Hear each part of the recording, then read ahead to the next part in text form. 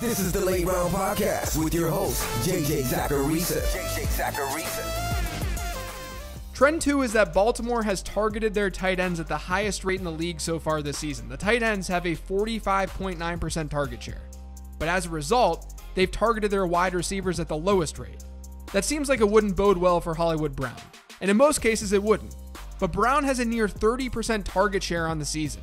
He's seen 2/3 of Baltimore's wide receiver targets. That's tied with Michael Thomas for the highest share of wide receiver targets in the league. This high tight end share is why those of you with Mark Andrews should feel pretty good about having him as your late round tight end. Not only has he been super efficient and really good, but the high target share means that even when Baltimore is more run heavy, he should still be just fine.